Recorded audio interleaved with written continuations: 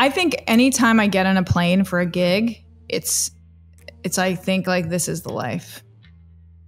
There is nothing like being a guest artist. There's nothing like it. Going somewhere else and performing and having people like expecting you, waiting for you, and like hoping for your show. Like there's nothing like that. There's nothing like that. And anytime I just want to do that more and more. And it's you know, it's just so powerful when it all works out. On this episode of Establishing Your Empire, I host Lauren LoGiudice. Lauren creates comedy through deeply flawed and painfully idiosyncratic characters. She has embodied some of the world's most mysterious cultural icons, and her work has been featured by the New York Times, the BBC, and many others. In this episode, we chat about how to make it as a comedian, how to market yourself online, and how she wrote her new book, Inside Melania, What I Learned About Melania Trump by Impersonating Her. Probably my favorite review is by Ritch Shydner. Lauren masterfully used satire, parody, and irony to process the Slovenian Ice Queen. Listeners of this podcast can get the first 3 chapters of her audiobook free by visiting laurenlugi.com/empire. You're listening to the Establishing Your Empire show, a podcast that inspires entrepreneurs, creatives, and future business owners to pursue their passions, grow their organizations, and build their empire. My name is Daran, Herrman, and creatively, I'm best known for my photography. But business-wise, my claim to fame is growing a company from $15K per month in online sales to breaking the $1 million a month barrier. And I'm sitting down with interesting people to talk about their process, the lessons they've learned, and how they have established their empires. All right, I got Lauren here on the Establishing Your Empire podcast. Why don't you give us a little background information of who you are and what you do? Great. Yes. So I create comedy through characters, and I try to help us all laugh about what's hard in the world. So I've taken people that are, a lot of them are misunderstood, and tried to help create some understanding between myself, them, and hopefully the audience. That's super fun. So why characters instead of just, stand-up comedy or... It's like something that just, you realize something you're really good at. That's why I started to focus on it as a business strategy. Is just you realize like finally like I was talking to a booker and he said, I need to find a show where I can put you on and you can come and do your characters. And I was like, no, I could do my stand-up, my regular stand-up. He's like, yeah, but no one else does that though. No one else does your characters. You're the only one. And I'm like, Yeah, it's There's awesome. something to that. And was that something that you did like as a kid a bunch? Like, did you always impersonate people and make jokes and stuff like that? Well, when I was a kid, I was a little bit shy and very sensitive, but I was an outsider and I don't look like anyone in my neighborhood. So I'm tall and fair, and everyone in my neighborhood were short, little Italian people. I grew up in Howard Beach in Queens, which is like the set of The Sopranos. And even in my family, so I don't look like anyone, and I'm really tall and skinny, and I was able to have an outsider perspective, and I would watch I never felt like I was part of them. And so I would watch how people would treat each other and had that outsider view. And when I started creating, one of the first things that I thought about was doing a character. And I was attracted to any sort of art form that required a character development. And I started to use the experiences of watching how people treated each other growing up. And some of my first characters were all basically based on my family from that. Oh, I love that. So how did you go from, all right, going through high school, doing all that, and then actually getting into comedy? Like, was it something where it was really easy and you got paid for your first gig really quickly? Or like, how did you actually make it into even thinking about it being a career? Well, I didn't grow up in a family that thought that anything but getting a job with the pension benefits, could ever work. So I went to Wesleyan University, one of the most progressive schools in the country. And in my mind, it was like, they didn't really ever tell me like, you're not allowed to. I just knew that they would never approve of me doing anything but science, because why would I do anything that didn't have a practical application? Like, what do? You major in English and then you just become a teacher? Like, what job do you get? So I didn't understand that that's not how it works. You learn how to think and then you can do anything. That was not sold in my family. They were like, but what job? Like, what job do you get from that? So then I majored in science, and what ended up happening? I became a teacher. So I was a teacher for 3 years, and like, I never thought it was possible. And I had to work through like a lot of emotional things before I could get on the stage again. When I was a kid, I was dancing and performing and, locally. And it was always something I loved to do, but I never thought like it could do anything. And then just, growing up being so different, coming out in college, I had so much family drama. I wasn't ready to be on the stage again. So it wasn't until I became a teacher, I moved away, and then I was there for 3 years in California, and I started to perform on like performance art type stages, drag stages, and other places. And I was creating these characters, and I really loved it, but I loved it in a way that not everyone around me did. Like, to them, it was a hobby, and to me, it was a calling.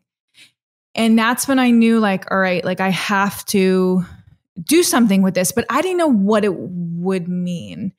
And no idea. And like Steve Martin says something to the effect of, when I decided to get into show business, it was because I know nothing about show business. And that's why I said yes. So went into it head first. And then I like wasn't sure what I was going to do. And then I got a fellowship to go to India for a year. And while I was there, I was basically like, if I don't do what I love to do, then I'm wasting my life. I have this opportunity. I'm lucky to be able to have the education and the background to be able to do a little bit of what I wanted. Because once I was a teacher, I knew I could tutor. I had like an income stream kind of that I can back myself up with. So, and I'm so glad. I was miserable majoring in science, but yet now I'm not afraid of a spreadsheet, and I can always tutor chemistry. So that was like, when I came back to New York, that was something I knew that I could do. So now I'm in New York, and I knew no one in show business. I'm from Queens, Howard Beach. I'm like so near, so far from the city. So it's like a million miles away. Like, people like go to Broadway once a year. So there was no sort like a path for me at all. No welcome mat. And so what I did is I knew one person, and then I talked to that person, and I said, like, this is what I want to do. I want to be a performer professionally. I don't know what it would mean. And then that person introduced me to someone else. And then that person introduced me to someone else. And that's really how it goes. I have friends from back in the neighborhood. They're like, we have no idea how you know all these people. And it's like, well, I didn't know anyone either. I just started. And you just show up to things. You go to events. I hate the word network, but you get to know people, and you build relationships, and you foster those relationships, and you keep track of those relationships. Very important. And you just like kind of grow them over the years. Because the main thing is especially in show business, is that everyone's a flake. There's so many flakes. There's so many people. I want to like try to do acting. Or I want to write a screenplay. I want to do comedy. Yeah. What have you done? And they get discouraged after, 2 months or 2 years, and then they leave. Like, there's that scene in The Sopranos where, Christopher is like, he buys like a laptop and screenplay software. And he's like, I don't know. I just can't write. I bought it. I thought it would write. And it's like, yeah, well, this comes the really intense inner work to do what you're supposed to do. And this is like, I mean, for any sort of career, and if you're an entrepreneur, whatever you're doing, like, okay, you want to do it, but now comes the grinding. Now comes the rejection. Now comes the like feeling like you fail every single day. Her hearing you suck every single day. Like, it's not easy. And that's what separates the people who can do something different with the people who can. And let's talk about the grind. Yeah, let's talk about the grind a little bit, because so I own a photo video company too. So I know that what you're talking about, a lot of models that want to be a model, or photographers that want to be photographers, but they just they spend all this money on the camera, and then they just think that's enough. Like, I got a $6,000 camera, and I have this little art piece that I made, and then it's like, what else have you done? So let's go back. So in New York, like, how was your first, I don't know, stand-up comedy or production piece? Like, tell us about that kind of journey from then to now a little bit more, in like how you decided to go into the direction you're going in, or however you want to take it. I just kind of want to talk about the grind a little bit, and I'm not sure what my question is there, but. The main thing is like getting like so many performers. I spoke to so many people just by asking like, hey, can I have a few minutes of your time to talk about your journey? Taylor Mack was someone I spoke on the phone with, just happened to know someone who knew him. He's an incredible theater artist in New York, and was like, how did you get started? And they're like, I just jumped on every single stage that I could. That's always the thing. And that's what I did. And I've jumped on a lot of stages all over the place in whatever I was doing, just trying to put my work out there and to get better at it. So, I mean, I did a play in this experimental theater in Hell's Kitchen. Like, that was good, but it got me a New York Times write-up. So like things like that, you never know. You never, like this theater, oh my God, I would have never thought this crazy show, this like Jean Genet play. And then I would have never thought that would do anything for me. And it led to something that did. So that, you just never know what's going to happen. Yeah, getting those reps in, I think, is really big, and in any industry, like getting just reps and reps and reps. Yeah, absolutely. And when I was working on stand-up, so it kind of was, figuring out, I was doing solo plays, and the director was like, it seems like you just want to talk to the audience. And I was like, yeah, I think I do. And then someone brought me to a stand-up show, and I was like, or stand-up open mic, and I was like, oh, this is it. Oh my God, I found it. This is the thing. And like so many people in comedy, it's just like, you want to make your voice heard. But to me, stand-up was never an option, because in comedy in general, because I would go to like a stand-up show and it would be a straight white guy standing on stage making fun of everyone who he felt was beneath him. And so like, he's just making misogynistic, racist, sexist, homophobic jokes. And I'm like, I never felt like I could be the one to do it. It never made me feel great to go to a comedy show. And then I realized that there's all these other comedians who are outside the mainstream and do well and create comedy that unites rather than divides and makes people feel great in the best way. So it took me a while to get there, because a lot of comedians don't realize that it's an option, that we can do it. So when I finally got there, I used the same strategy, which is just like jump on any stage. So I was actually performing like Cranberry, New Jersey, and like hated, like so hated by so many people, and like these middle of nowhere places. But I was advised by some senior comedians, get away from the fray. Don't do stuff like in New York, because then people have already seen you. And you know what? When I was focusing a little more on acting, when I was just starting out, I wish I would have done that. I wish I would have, because then people feel like they already know you. I wish I would have gotten my sea legs somewhere else, to be honest, and then come back and kind of knew exactly what I was doing and what I stood for and what I wanted, because it's first impressions are a lot. And so I wish I would have kind of, there is that like one person who doesn't know what they're doing and somehow falls into a career. And I think that is just few and far between. And I think I like worked my way up and was able to, and like still act and like got myself to understand the industry. But I just feel like it's quicker if you're ready to go. And that's what I was doing with comedy. I was hiding from the city. And just as I was about to like start to do more stuff within New York, that's when I fell into doing stand-up as Melania Trump. And that was like a joke I did at a comedy club in Parks Casino. And it was a joke about Melania Trump looking miserable. Like she's, that reminds me of Melania. I saw a picture and I was like, oh my God, it reminds me of Melania Trump.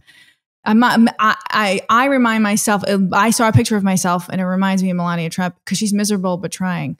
And that was me at the time. And I came off the stage and the booker was like, you gotta do an impression. And I was like, oh, man, I do like original characters. I don't do impressions. And then I did it, a few videos, and I was like, all right, that's it. But it did well. And then someone asked me to do a Halloween show, and I did stand up as her, and it went really well. And then I created an Instagram channel, and it's just like things kept happening as well. And then I wrote a book, and that kind of led me to where I am. So I guess to summarize, it's been like just putting one foot in front of the other and having like a greater goal of like what I want to do in the world, and just trusting that I'll somehow get there, I would have never predicted this Melania thing ever. Yeah. So so that's great that somebody else kind of gave you that first push to create that character, but how do you actually get into character, right? Yeah. Mentally, like how does that work? Yes. Well, it's my process. It's hard to know, like Meryl Streep says, like, you don't want to tell all the secrets, you'll ruin the fun and the magic maybe. So, I use a few different techniques that I've learned over the years. One thing I've had to fight against is that I'm like a very physical actor, and like, someone who likes to kind of put on the costume first, if I had to describe it. And there's a lot of poo-pooing of that in the acting world. So I had to like kind of overcome teachers who would make me feel bad for that. Then that's something like, I think when you go into anything, you have people who like shit on what your natural instincts are. And it's like I was talking to someone the other day, like when you get into acting training, you have certain instincts. And I wonder if this is the same for people who feel this way for business school. But you have instincts and this made you want to go into what you were doing. And then they go there and they try to sell you a formula that they say is the way to do it. And then you have to get through that, have them almost demolish your spirit, but remember it. Remember what the original spirit was and fight through that spirit, and then come out on the other side where you have that initial spark, but yet you have more technique and knowledge behind you. And I think that's beautifully put. The big thing is if you do exactly what all the teachers tell you to do, you're just going to be normal. But you still need the technique, you need the reps. So there's still value there. But I do believe that you have to go off on your own path. Otherwise, again, you're just going to be the same person, same actor, same comedian, photographer, business person down the road. Absolutely. So let's talk about the Melania character a little bit. Tell me, maybe let's go actually the marketing side of it first. Social media, offline, online. What's kind of your approach to marketing even before the book and all that? Like, how did you kind of come up with getting this out there and popular? So much. I mean, one thing is to be consistent in creating online content. So how do you do that when you're trying to perform and write for the stage and stand up stage and do a million other things? And the secret is batch filming. I will not shoot less than 10 videos in a day. And now we're doing TikTok, forget it. We're just doing it. You could do a zillion videos in a day. And because you find the theme that you're working on and you literally like create for that theme, and you make repeatable videos you can do over and over. And you'd be surprised how many work. Like, I'm releasing videos I shot 2 years ago. And the post-production just took that long, but I kept it on theme. Like, people don't change, let me tell you. Like some of these themes from Melania, like just as relevant, just as applicable. So batch creating video has been super essential. So that was one thing, so that I could be consistent. You really need to be consistent on social media. That's a big deal. I also look to Acadium. That's been very, very helpful as of late. Acadium's a great place to match you up with an apprentice. And it's been, since I was a teacher, I have skills in mentoring. And so I get these really, really great people who help me just with like scheduling YouTube videos, looking up keywords, doing the thumbnails. Because it is too much. It is too much. There is too much. And there's ways to get help. And I think at a certain point, you have to be like, I'm either going to not sleep or I'm going to get help. So that's another way. Because then you start to create all this stuff and now you need to distribute all this stuff. And also I'm creating other stuff as well. So that's been kind of the mechanisms as which I've kind of kept this basically like assembly line for online video going. Then it's so interesting. Sorry to cut you off there, but this is what's great about podcasts is I get to talk to people with all different walks of life, and it's all the same story. Create a ton of content, batch process it, get some freelancers or some employees to help you, and be consistent and keep going, because it's not gonna all happen in one day, in 1 week. It's gonna be over a period of time, and if you keep creating that content, that'll help. I feel like I've weighed people down with the enormity of my message until they fucking listen to me. That's how I've done it. Guess what? Because no one wants to listen to you and no one cares about you. And you have to force it. And there are so many people out there with so many advantages of who they know, who their father knows. They happen to get on a television show and they have an advantage. And don't fucking hesitate for a goddamn second about any little trick you can do to get ahead, because everyone else is.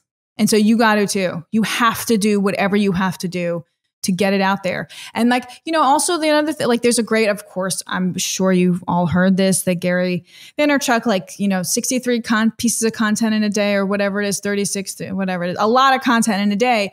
And I think like looking at like repurposing content, that's a big deal, because the other thing is no one sees anything, no one reads, no one hears, understands, cares. So what I say about that is like, I put out a 1-minute video. Well, I could take a clip of that, a 10-second clip, and put it up 6 months or a year from now, because no one remembers. No one's going to remember that 1-minute video. And if they do, oh my God, what a fan, sell them something, please. Like no one's going to remember. And then you can also start, if you have a longer video, you can turn that into a Medium article. Just start thinking of like all the different ways you can like bring messages from one form to the other, because no one will remember, and people need to hear it multiple times in order for them to get it. And like, if I write a really great joke that's 30 seconds in, I know most people aren't going to see that. And it's like respecting your work. Like you wrote a good joke. I like wrote the joke, rehearsed the joke, filmed the joke, like edited the joke, like did some post-production on the joke. Like I got to give the joke life. Like you have to respect your work. And that's, even like with podcasting, that's something like in the last year, I've been working on my podcast. And I realized like, I'm not even maximizing that. Like there's so much, like I should be sending clips to people who've been on the podcast. Like I should be finding more ways to put clips of stuff that I've done on my podcast. I mean, there's so much more, and I should be like writing more about the experience of having the podcast and what I'm learning, and like just kind of extrapolating like what I have. So I'm actually taking a few months break so that I can just start to catch up with that, and maybe even publish less often so I can do more with what I have. Because sometimes it's not about like doing more, it's just doing less but more with what you have. And I agree with that. And I love a lot of that, what you said there. What about the problem with perfection? How do you actually push your stuff out there? Have you had any problems with that, of actually releasing this stuff on social media? And how do you deal with that if you do have any problems? One thing is, for instance, some of my videos are like beautifully produced and they take so much time in post-production. And then I see people with videos that take 1/10 of the time and get a lot more views. So my philosophy, I'm like, okay, I can get mad, or I could just take it as a learning lesson and say, like, and it all comes in the conception of what your plan is. And so if that is wrong, if my like conception is to create these perfect videos that are going to have all these extra steps, I've just created problems for myself. So I got to keep it small and which you can't screw up. Okay. So this is like, for instance, I'm working on a new video. These batch of videos, I'm going to do 10 videos at least in this day. And I have the setting, and I just have to set up the lights once, and I can bang out a bunch of it's with, I'm doing an Ivanka impression now. So it's going to like be Ivanka giving her favorite quotes. And so, but the thing is, it needs no background popped in on green screen. It's only 20 seconds, and I will only do it in one take. Meaning I will only do like the take that's best. I won't have to cut it in between. And so that will take maybe like 20 minutes to edit. Like, so I see what I mean? I've like made it easier for me. Cause then if you need more steps, this is where perfectionism comes in. It needs to be this elaborate production with all of these things. And then you're creating the problems. And then it's going to get screwed up because your concept was too complex. Like, this is do you need quality and quantity? Yes. But you have to think about how to create quality that's easy. Because that's where you're going to get screwed up. And like, then you like, and especially like when you make it more complicated, more things can get screwed up. And that's where it comes in. Now, a lot of times when you think, and like some people I work with who I love dearly and do incredible work for me, but then it's like more complicated for them and I can't get it out of their hands because they're like trying to adjust this and that. And so I think part of the problem with perfection is you set yourself up to be a perfectionist. I love a lot of that. I also think that, content is what's most important. So yes. if creating that content, meaning getting a higher production and all that, takes away from the actual message or the joke in your case, then I think you're ruining it. You're kind of going backwards. And I see this a lot in the photo video world and I do it myself. I always have to take myself a step back. It doesn't always have to be this perfectly produced item. It just has to be interesting, make somebody think, or maybe just the background's really cool that you're at. It could still be shot with a phone. It doesn't have to be with my big camera and a drone and 14 different edits, right? So let's talk about writing. How did you decide to do a book first and foremost? Like, how did that even thought come up in your head? Well, I got a suggestion from Alex LeMay, who's a great mentor. And he was like, you got to write a book. And because he pushed me to be like, all right, so you got to just be Lauren. I'm Lauren and I have characters. Like, that's the way to do this. And so, I mean, I guess the theme throughout this is like, you got to listen to good suggestions from people who know what they're doing, because you don't know what you're doing. And like, they have to like feel right for you. Because I've gotten the wrong suggestions and they haven't felt right. And I followed them to dead ends. So I think it's really important to like feel like what feels good. And it was really scary, the idea of writing a book, but it felt thrilling. And I thought about I thought people do ask me, what is it like to be Melania? And people also ask me that when I was doing a Greta Garbo show. And I was like, I do kind of know. You do get these like insights into a character by being them. And so that's why I started this whole Inside Melania thing, because it was like, I do actually like all of the stuff that's coming out about her. I knew already. I'm like, that's why I put out an article that said, Melania Trump is an asshole. I told you so, because I didn't need tapes. I slipped right inside her. Yes. I didn't intend to this be a dirty joke, by the way, the title of my book. It just, someone pointed that out on Twitter. And then I was like, now I'm going to use it. Thank you. Thank you. But, so I locked myself up in a hotel room in Key West. My partner was going down there and we had a hotel room, and I was like, let me see if I can write a book. And I was doing some shows down there, which was super fun. So I did some shows at night and wrote during the day. And then at the end of it, I was like, oh, I think I might have a little book here. And I thought it would be like a small little book. And then, and it was mostly like me telling you what I know by impersonating. Then I had some ideas for comedy pieces, and people were like, those are really fun. Can you write more of those? When I had a few people read it. And so I write more of them. And then I teamed up with Eckhart's Press to publish it. And they were like, how about even more of them? So then even more of them, which meant more research, more work, all of that. But it was a great experience. And so that is basically how it came to be. And I knew it was timely and I knew it was important because it was giving insight into someone that no one seems to understand, and kind of giving you a full 360 view from like everything I kind of know and have learned. Yeah. And also making you laugh. So it's like a split between hysterical rants and then just humor essays. Yeah. And then any tips or tricks to writing in general, whether it's for the book or for just writing jokes, your stand-up, anything there? Write every day. Yeah, write every day. Create a list of tasks and do them. Don't get hung up in research. Research is important, essential. It drives me nuts when people don't do it because you can tell. But you need to like put the research away and just write at some point. Get a community of people around you. There's so many feedback groups on Facebook. You got to be careful because you want to know who you're getting feedback from, and that can really be hard. But start to find, there are better Facebook groups. There's one that I'm part of and it's really great. And if you want to be part of it, DM me and I can invite you because it's like a private one.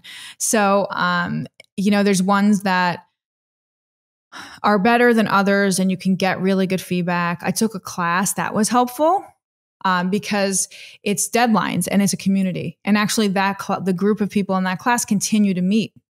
So that's more deadlines, more feedback from people I trust. And so it's a matter of just like taking time every day to do it and whatever you can do. The other thing is when you're writing a book is that you should understand it's actually a significant part of your day. It would take me 2 to 3 hours of writing a day at least.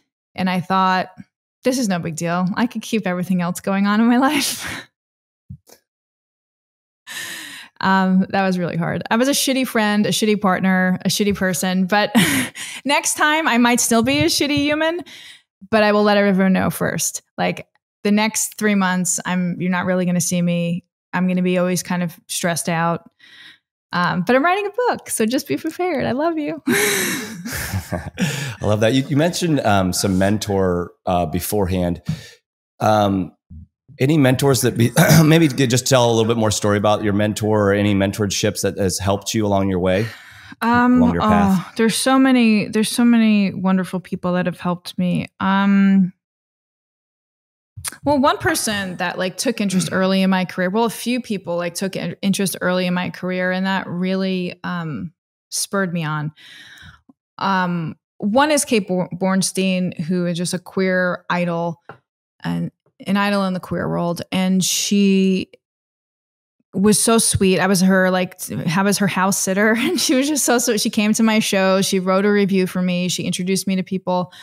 I can't just having someone like her just admire what I was doing and support me was just made a big difference. And that just makes a big, like you really can help young people by just being interested in what they're doing. Another person is, okay, so this is a story. So, right. So I was like, I'm going to get on the L Word. I'm a queer actor. Like I'm going to be on the L Word. This was when it was the first rendition of the L Word. And I looked up who cast the L Word and I saw Pat McCorkle and I called Pat McCorkle and I was like, I want to be your intern. And she was just that day, someone had quit. So they called me in and I said, I can only do this like 2 or 3 times a week. And they were like, okay. And they said to me, Pat never does this for anyone. Like she does not do this. Then I happened to get into Bus magazine and I brought it in. I had like a full page picture and I was like, oh yeah, look at like one of my characters is in Bust. Just like put it there. And she was like, oh shit. And then she brought a bunch of the whole office to see my solo show in the back of Stonewall Inn. It's like a shitty gay bar in infamous, of course, the famous Stonewall bar. But it's, not Broadway, which is what that's her caliber. And she came and she brought the whole office and she wrote a review for me for it. Now, the thing that she really, 2 pieces of advice, and she was more of for her, it was the support and the actions gave me such a lot of confidence. And, she tried to introduce me to people and that helped. But she told me 2 things. Is one, I didn't know what Pal Joey was. And she was like, that was like, the first, and she told me what it was in like a few tear sentences and then walked out. And I was like, I got to know my history. I got to know, you can't be in this business and not know like who came before you. Pal Joey was a Broadway play, by the way, musical. All right. So that really spurred me into like really taking seriously, like learning my history of the business. And the second thing, because serious people aren't going to take you seriously unless you take this serious. So the next thing is that I finished doing my solo play. I went to like Stockholm, Sweden to perform and came back, and I had some meetings, but nothing like super crazy came out of the meetings, which is like life. This is how it goes, right? The meetings and meetings. And I was like, Pat, what do I do? Like, I felt so like, a boat. I was not used to this experience. That's just like, I felt like, oh my God, I'm a boat adrift. What do I do? And she was like, well, no, just keep doing it. This is how it goes. This is it. Just keep doing it. Just keep paddling. Yeah. And I'll never forget that. I'll never forget that. And she just, when I put out my book, she sent me an email and she just said, I'm just so proud of you. And for the woman, awesome. She did discover Matt Damon. I was like, well, that's pretty good. Yeah. That's no joke. Yeah. That's amazing. So what's one of the craziest or most memorable things during your career? Most memorable.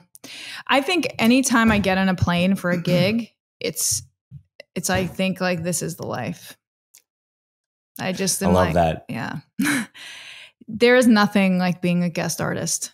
There's nothing like it. Going somewhere else and performing and having people like expecting you, waiting for you, and like hoping for your show. Like there's nothing like that. There's nothing like that. And anytime I just want to do that more and more because it's so. And it's it's just so powerful when it all works out.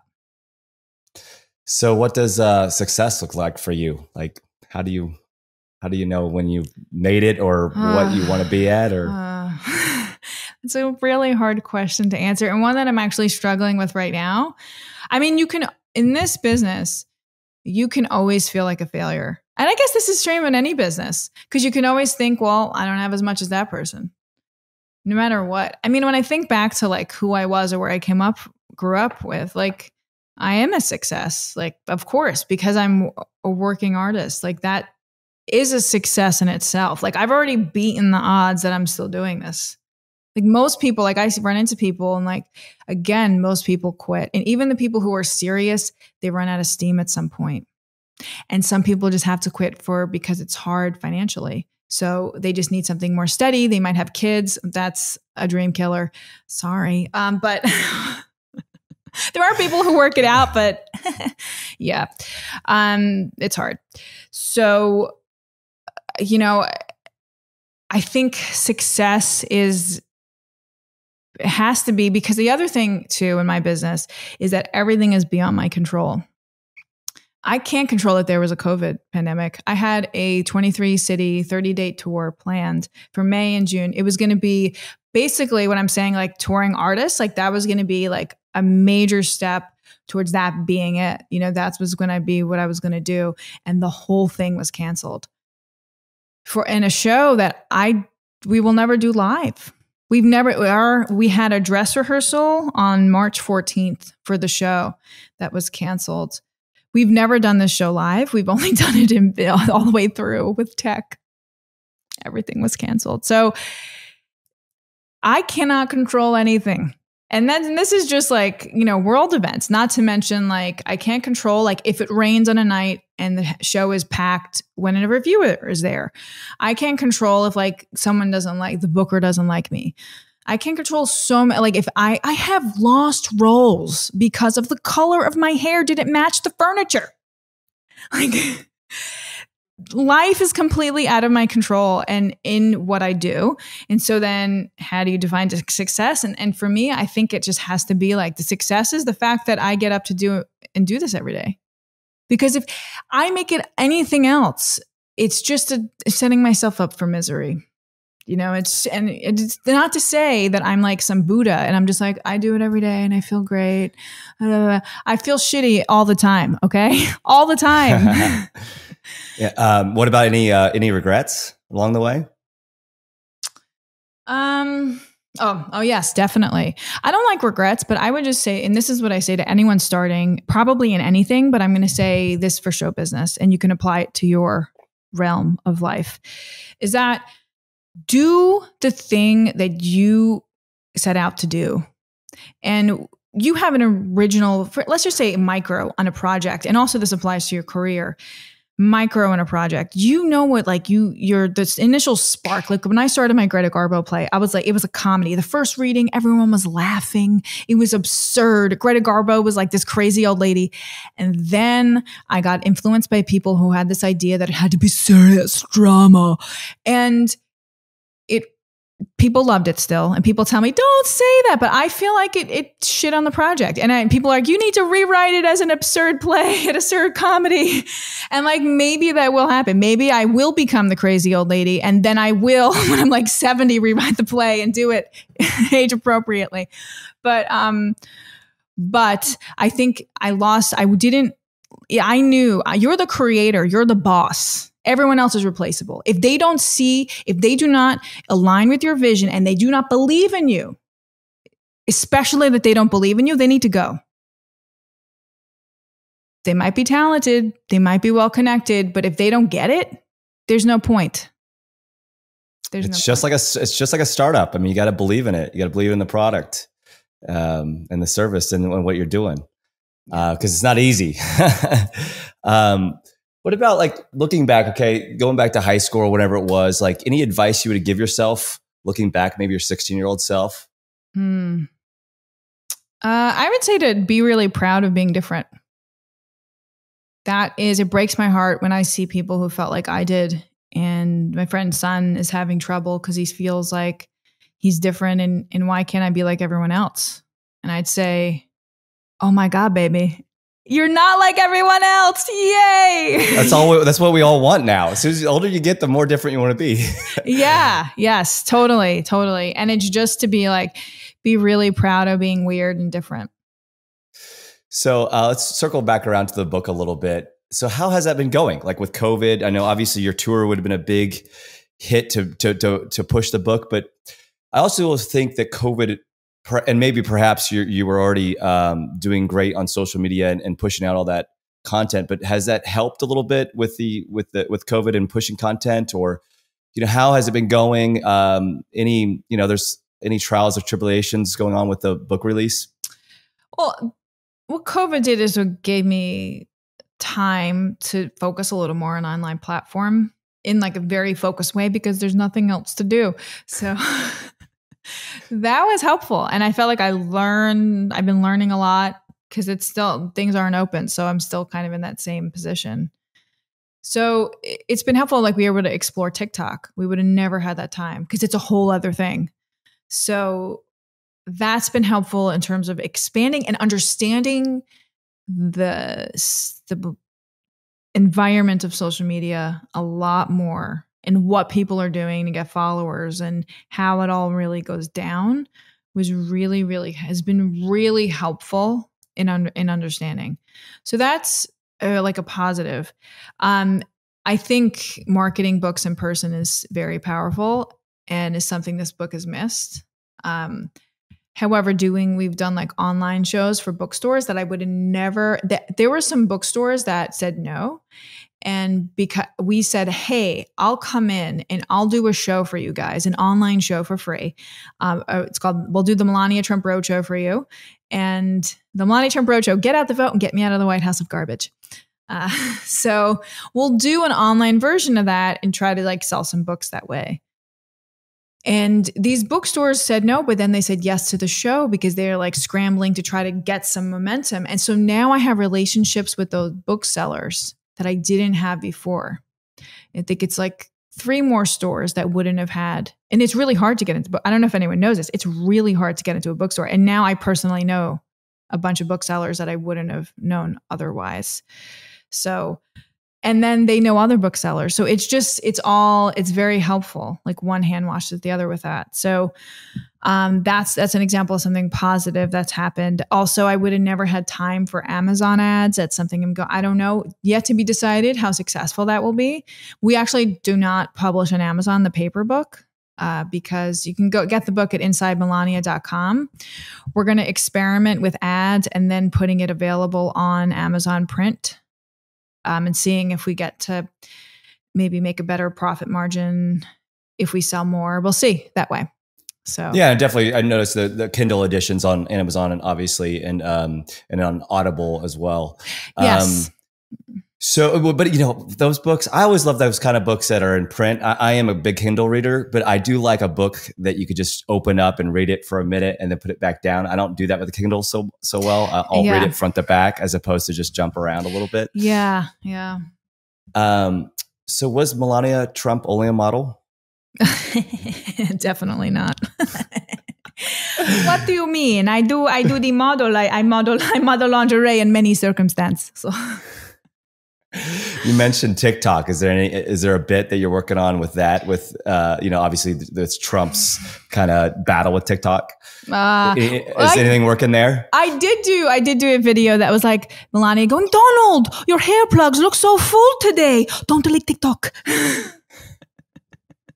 Donald, your spray tan looks so even. Don't delete TikTok. So I just we did. I love all that stuff. So I guess this is my last question. I always end the podcast this way, and you can take it any way you wish. But how would you like to be remembered?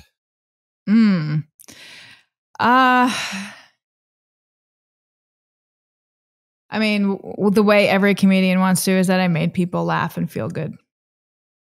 Well, I love it. Lauren, it was a super pleasure to have you on the Establishing Your Empire podcast. I really appreciate your time. It's an awesome book, Inside Melania, available a lot of different places. There'll be a ton of links below, and check it out. Thank you. All right, cheers.